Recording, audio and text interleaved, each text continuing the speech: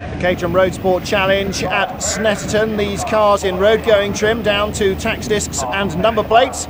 Either 1600cc Rover K series powered, like most of the cars, or the older 1400cc engines. 5 or 6 cars at the back of the grid. On pole position is Jerry Taylor from Dave Clark, but our camera is with Ross Bygrave, starting 8th on the outside of row 4. Down to the first corner we go, and Bygrave on the outside. Just ahead of him, number 3, Alan Finn, the Purple Machine. They make it safely into the first corner, but there is bodywork flying rather predictably. And everybody safely through? Not quite, no. One of the tail-ending 1600cc cars has gone over onto the dirt and back into the track, being hit by somebody. The leaders now, oh, and Alan Finn gets a big thump in to the S's. The leaders now at the S's and through it. Alan Finn punches the starter. And, oh dear, somebody else in trouble. Chris Wood there, the yellow car, on top of number 22, Amos Rooney. Well, a red flag because of that blocked track. Everybody ready to restart, apart from Amos Rooney, unfortunately for him, out of the race. Away they go again, riding with Jonathan Elvin. Started in 12th place on the grid. And that's a very worrying proposition. Bad enough when your car has got enclosed wheels. Very bad news indeed in the Caterhams, because the drivers drive them as though that they are closed wheel cars, when in fact, of course, they stick out at all 4 corners. Safely through the first 2 corners, Riches and Sear onto the Revet straight and riding with Austrian driver Thomas Jakubowicz. And he's picking up a toe now. Qualified in 3rd place. He's going for the lead around the outside.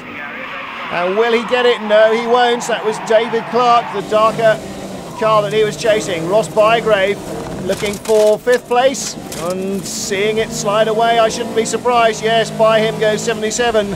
Chris Cooper up from 9th on the grid. And that's a very good start indeed for the novice.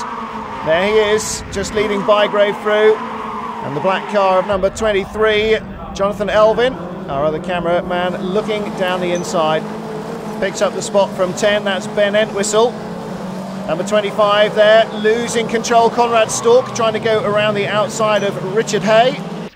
Holds on to it though as David Clark leads. Number 7, Howard Redhouse, just in 2nd place. Thomas Jakubowicz, we ride with him, he's in 3rd in his green and gold machine. Should be red and white, shouldn't it really, for an Austrian, but he doesn't seem to mind. He's up into 2nd place now in the number 69 machine. Jerry Taylor with the yellow car with the white wings right with them. And then fanning out around the outside, number 24, Rob Garofal. And Garofal going right down the inside in the braking area, but doesn't pick up any positions from it. Jonathan Elvin now through the S's. Loses a spot there under braking. The outside line is the quickest, but it does open you up to being passed really quite easily. Jerry Taylor still chasing. Got the toe down the straight. Can he make good use of it? Yes, he does. He's ahead into the braking area, and he takes the ideal line as well into Riches. So Thomas Jakubowicz goes back down to 3rd place as Jerry Taylor goes up to 2nd. But as they go through Sear, Jakubowicz gets ahead. You can see them just up ahead. And a similar battle using all the runoff zone there. But back to this battle out front. Jerry Taylor now out in the lead. David Clark in 2nd place. The white and blue machine. Thomas Jakubowicz right with them. 1, 2 and 3. And they're starting to ease away from Howard Redhouse, the silver machine, in 4th place. And Rob Garofal behind. But look at this, side by side. Clark and Taylor. The quickest 2 men in qualifying. Taylor out-qualified Clark. And now Clark leads. Jakubowicz and Taylor side by side. Taylor on the dirt, Jakubowicz using the track. Now Jakubowicz on the dirt, Taylor using the track. He shakes his head. Now I think he thought Jerry Taylor was a wee bit wild going in there. We all know what that hand signal means, doesn't it? What were you thinking of? Still concentrates Thomas, because Jerry Taylor is ahead of you, but now he's under pressure is Thomas Jakubowicz from Howard Redhouse. Redhouse in 4th in the silver machine as Taylor once more gets her 2 wheels on the dirt. Big oversteering slide there, and Jakubowicz in a 4-wheel drift. He was perhaps distracted by that, went in a little quick. Loses the place to Redhouse. So Jakubowicz down now to 4th place. Coming towards us then in a queue, because they're all trying to follow the hole in the air that David Clark's machine is carving. It's Clark, Taylor's 2nd. Redhouse is third, Jakovic is fourth. That is the lead quartet. They've broken away now from the rest of the field. And here comes our cameraman. There's Richard Hay battling for position once more.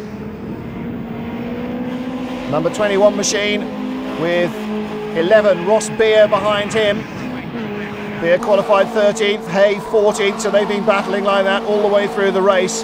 So have these guys. Jerry Taylor, the poleman, right ahead of us. Then David Clark, the new leader, right ahead of him. Oh dear, and they're side by side. Jakovic has been hung out to dry on the inside, but he gets his nose in. Clark leads.